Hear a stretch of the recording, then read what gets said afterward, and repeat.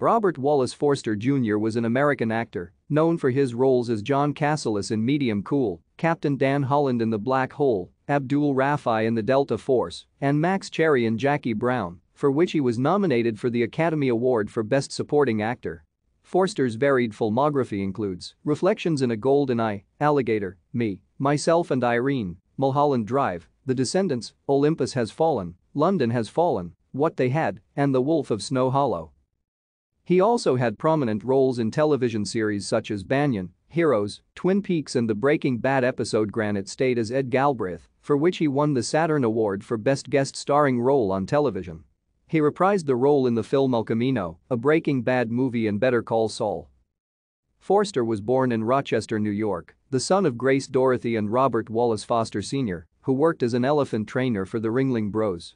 And Barnum and Bailey Circus and later as an executive for a baking supply company. Thank you for watching. Like and subscribe if you would like to view more of our videos. Have a nice day.